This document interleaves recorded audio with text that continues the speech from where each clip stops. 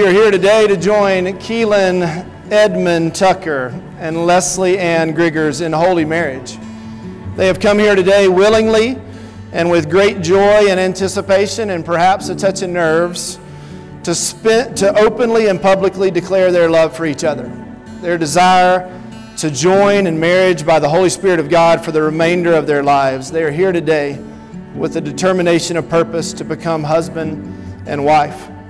Their choice to marry has been reached because of their love for each other, because of the effort of prayer and spiritual counsel, and because of the support of family and friends like yourselves.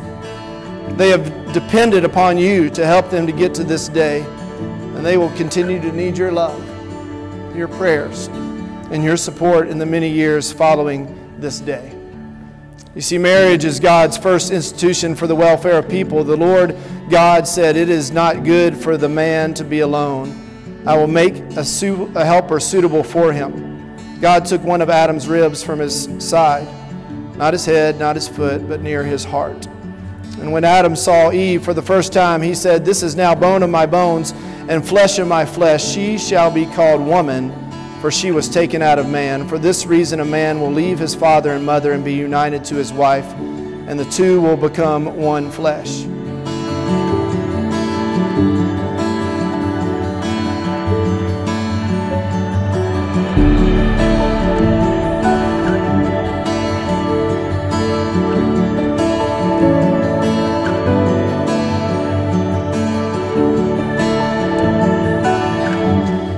By the earthly authority committed to me by the Church of Jesus Christ, along with the state, I now joyfully pronounce Keelan and Leslee husband and wife. In the name of the Father, and of the Son, and of the Holy Spirit. Amen. So they are no longer two, but one.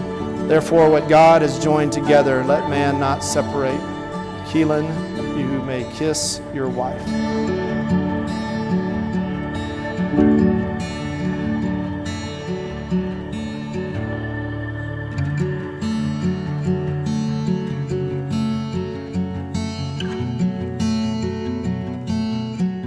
May I now present to you Mr. and Mrs. Keelan Tucker.